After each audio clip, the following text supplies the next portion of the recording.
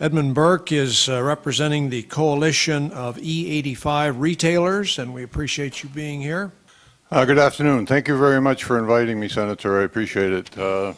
My name's Ed Burke. I'm chairman of the board of Dennis K Burke Inc. We're a very large family-owned distributor in New England, Boston, just outside of Boston, Chelsea, Massachusetts.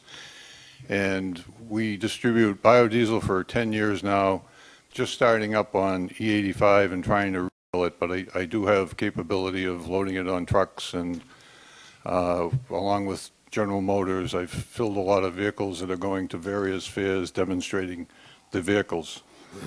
The coalition of E-85 retailers is relatively new, just formed to try to solve some of the issues involved. Are some of them are fire safety, and don't get me wrong, some of my problems are not really complaints. Health and safety is certainly a priority. We need the UL certification or similar on some of the equipment. But I wanted to address, we have some conflicts, like EPA has recommended that states give waivers for stage 2, which is a vapor recovery phenomenon, but all the flex fuel vehicles are equipped to handle vapors, and it's 20 grand and a lot of time for one little pump. I'm 1/10 the size of North Dakota, which was referenced earlier. Massachusetts is 1/10 the size of North Dakota.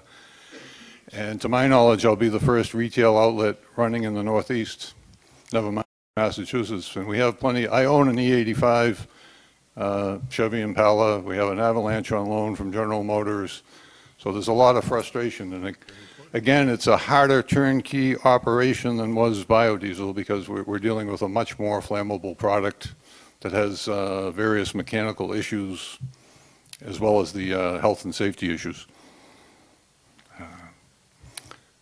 Mostly I'd be pro some kind of incentives. I liked the discussion earlier on the loan guarantee kinds of things as opposed to individual mandates. I've had peers that want to have one standard for biodiesel blends across the country, and it's just fundamentally crazy, because south of the Mason-Dixon line, cold weather is much less of an issue than it is in half the states that are represented in this room. And I'd save the rest of the time for questions and dialogue. Thank you very much again.